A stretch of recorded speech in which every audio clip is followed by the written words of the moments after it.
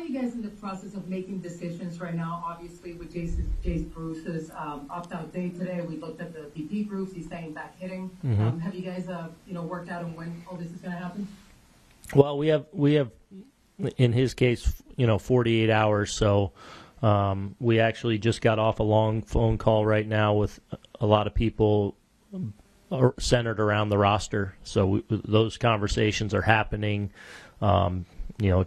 Trying to get different points of view, and everyone's, able to weigh in on different things before we make a final decision. And when these kind of decisions happen, obviously you're a former player, so you're very, attuned to the fact that this is, a player's career. How does one handle it, especially with veteran players like Dietrich or Bruce? As best you can. I mean, try to be transparent where you can be. There's always a compassionate element that, I think it's important, and I think we do a good job of never taking it lightly when we are dealing with somebody's livelihood, but also understand that this is our job to make this call and to make difficult calls, and we'll do it to the best of our ability and try and serve our team and individuals as best we can. We go next to Sweeney Murdy. Go ahead, Sweeney. Aaron, do you have anything further on Justin Wilson at this point? When he might start to throw, anything like that? No, he won't throw for at least a few days. Hopefully by the end of the week he'll start back on throwing again. Okay. It's been kind of a quiet spring for Clint Frazier, and I kind of mean that in a good way. There's usually a lot of noise surrounding him. Mm-hmm. He's having a pretty good spring, but outstanding, not right. Overwhelming. What do you make of what's happening here, the opportunity he has for him? He's come in, again, one of those guys that came in really good shape, prepared, ready to go, ready to work. His work has been excellent. Like what he's continuing to do on the defensive side of the ball with the just being kind of entrenched in his routine and his work out there, has been physically sound to be able to get regular at bats. So I feel like his build-up and his progression has gone well, and looking forward to him going out and having a really good year. What does it say to you that he's been able to do this for a month now without the normal noise that is associated with it? Well, I'm not surprised.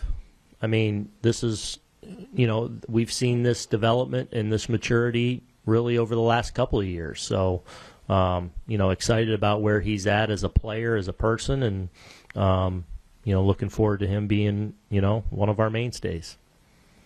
Mm-hmm. Eric Boland, please unmute. You have the next question. Eric, do you have an update on Clark Schmidt?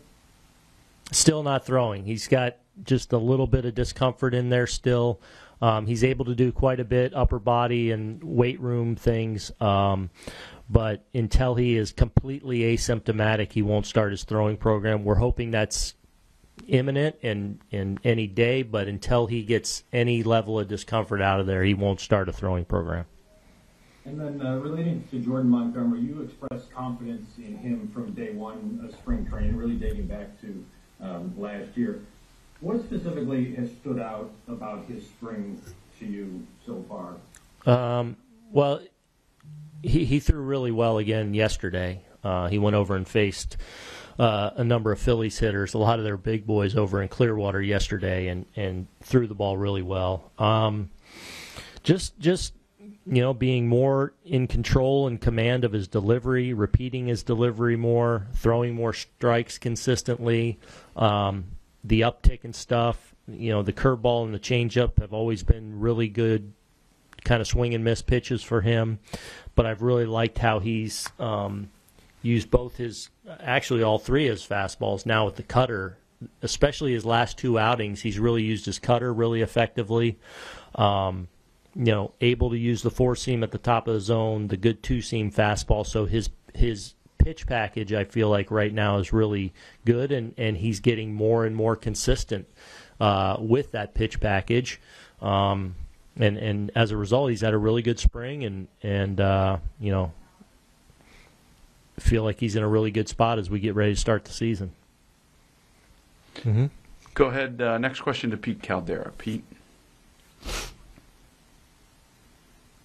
Aaron, with Herman and Garcia, whoever does not break your rotation to the number 5 spot, would you anticipate the other guy to be in your bullpen, or would you rather have one of those guys linked to that for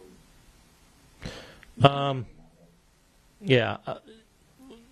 We view both of them as starters. Yeah. Guest appearance from Mark Feinsand. Mark, please unmute. I see. Hi, Mark. Two quick ones. You said you guys have 48 more hours on Bruce. How have you sort of assessed his spring? Been really good. One of the things I wanted to do is get him a lot of work at first base and kind of see what that looks like. I've been. I don't want to say pleasantly surprised because I know he's done that before and he's kind of looked the part, but he certainly looked the part to me over there. I feel like he moves naturally over at first base. We know what he can do in the corner outfields. I feel like he's healthy. I feel like his swing's in a pretty good place. He's impacted a number of balls for us. So he's shown, I think, everything we could have hoped for when we brought him in. And sort of the same question that Pete asked, but on Michael King. Do you view him as a starter only, or do you look at him as a guy who could be kind of that swingman in the bullpen? Yeah, he could be. He could possibly be both, and I definitely view him as a starter, and feel like Michael King's made a lot of progress from last year into the winter and now into this year. I feel like he's a better pitcher now than he was several months ago. I feel like he can be a starter in this league, but I do think there's also a role for him potentially in the bullpen as well. I like where he's at. Given all of the uncertainty about workloads and innings coming off the short season, do you anticipate having to carry more than one long man in your pen? Some other managers have talked about maybe needing more than one of those guys who can give you 2-3 innings at a time. Yeah, I mean, I guess your definition of long man, I think you're going to look at our pen and see a number of guys that, can be anywhere from 2 to 4 inning type guys. Some guys are, starter-ish that are down there. Other guys are 2-inning bullpen guys. So there's a little bit of a difference and a contrast there, and I expect at different times we'll have a little bit of both.